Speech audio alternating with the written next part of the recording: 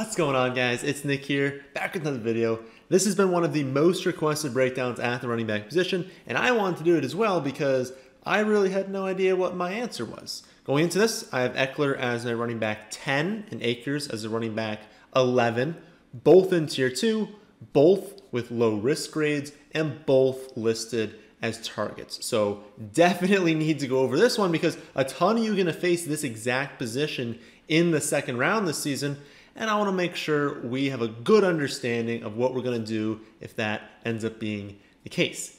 Before we start though, have to start things off as usual with the stat of the day. Yesterday's stat: how many running backs finished with 4+ targets per game last season?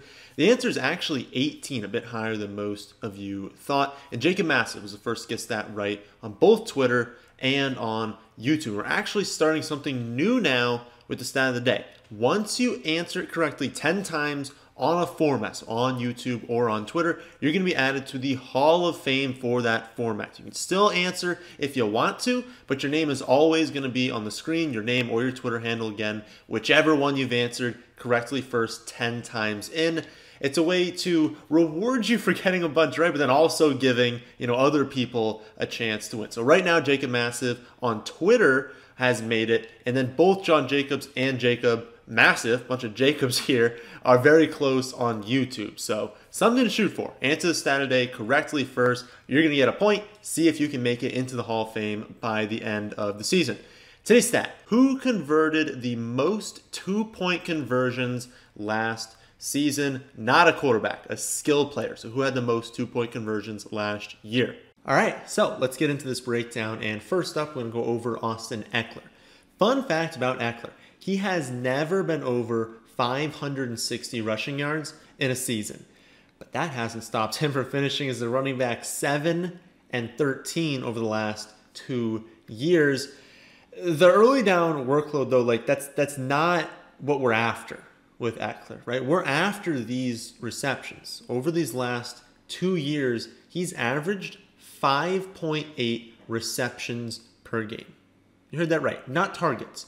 5.8 receptions per game over the last 2 years. That is wild. And if we look at the Chargers this season, there's no reason we should expect things to go differently. I mean, Herbert should take a step forward this season, but even if he doesn't, he was great as a rookie, and that sort of production would be more than enough. Then we look at the depth chart, and it's Ekeler at the top, then Justin Jackson, who's really just a career backup, Joshua Kelly, who was benched last season for Kalen Ballage, pretty embarrassing there, and then their 6th-round rookie Larry Roundtree. I mean, I'm not concerned about someone who was worse than Ballage and a guy named Larry Roundtree, right? Like, these are not players we're concerned about if we own Austin Ekeler. I mean, Ekeler is going to dominate the touches in this backfield with a receiving game workload that very few running backs could possibly match. I mean, he has a ceiling that maybe 5 running backs could hit.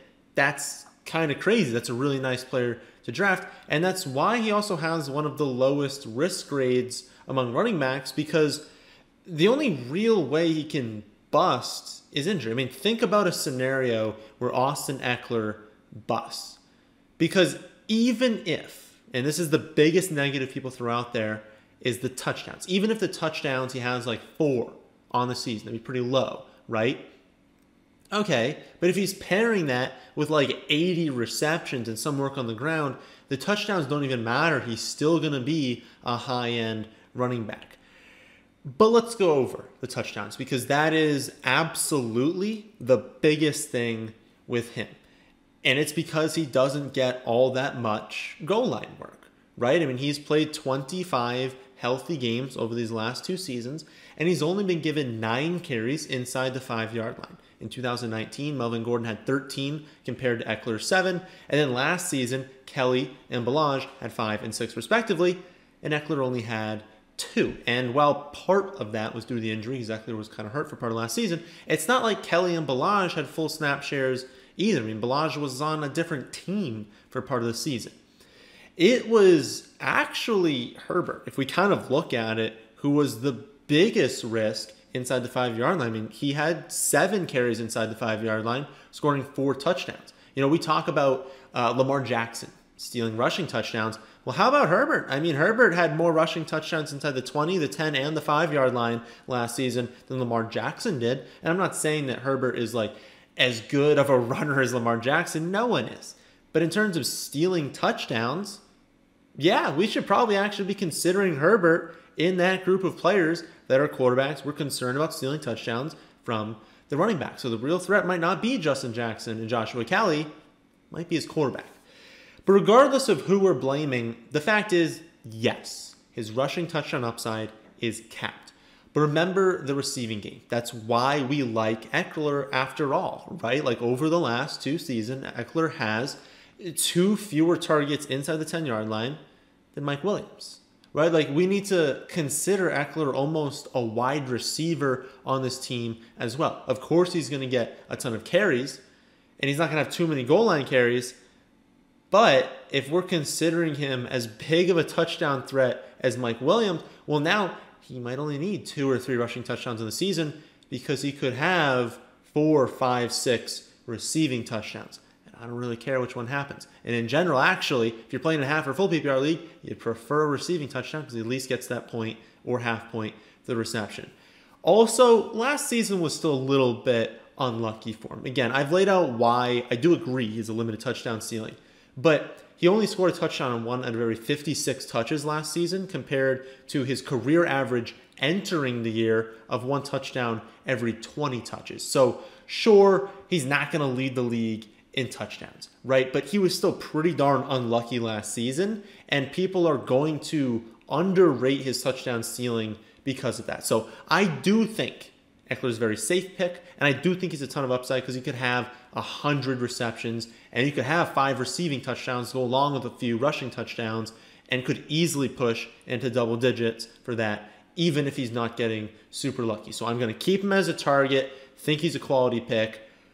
But what about Akers? Because the video is breaking down Akers versus Ekeler. If you had that draft decision, who do you take? Well, if you've been following us this offseason, then you know I love him too. Mainly because of how much they used him last season and because of how good I think this offense is going to be. So if you remember back to last offseason, we were talking about Akers and Henderson and how either of them would probably be a smash in fantasy if they were featured, but that we couldn't really know if either would be. It could be a really big split. And for a good chunk of last season, it was a split. In week 1, we saw Brown get 60% of the snaps compared to 33% for Akers, 7% for Henderson. Then we see Akers get injured in week 2, and we see Brown and Henderson operate as close to like 50-50 split, although I'll say that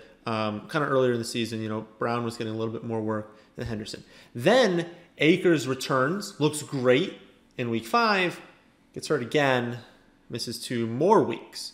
Then he returns, and he only saw about 20 to 25% of the snaps over that next month when he came back. So now we're at week 13, and it is just a complete and utter mess. Like, these 3 are splitting the workload. Sometimes it's one guy, sometimes it's another guy getting like 40%, but no one is even close to dominating. But starting in week 13, things completely changed. Akers takes over as the feature back, finishing the season averaging nearly 24 touches per game, including 20 or more carries in 4 of the remaining 6 weeks, playing 72% and 96% of the snaps in their playoff game.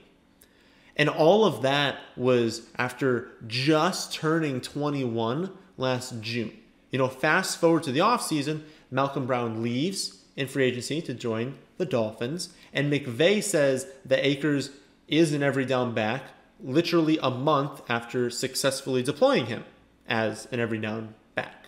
So Cam Akers is probably going to be amongst the league leaders in carries this season, and he reminds me a lot of kind of what we expect from Nick Chubb. Neither of these guys are Christian McCaffrey. You're not pairing 20 carries with 10 receptions, right? But Akers is a workhorse, and he's more than capable in the receiving game. So I mentioned Nick Chubb. Everyone knows Nick Chubb gets a ton of carries, and he's not going to be, amongst the league leaders in targets. But he's fine in that area. Like, he can absolutely have spiked weeks where he has a good amount of receptions, and things could definitely go his way in a season where he gets a little bit lucky in that area. I think that's very similar to Akers. I'm not expecting him to have 70 receptions, but he's capable as a receiver, and he could absolutely be used more than we think in that area. And that could be especially valuable this season because, like I said before, I think the Rams are going to be fantastic this season. And Vegas does agree with me. I mean, only the Chiefs, Ravens, Bucks, and Bills have a higher projected win total right now. The Rams are absolutely just a force to be reckoned with this season now that they've upgraded from Goff to Stafford. And they get to pair that offense with an incredible defense. And so we're in a situation where they're going to lean on Akers a lot. He's going to be used a lot throughout the game.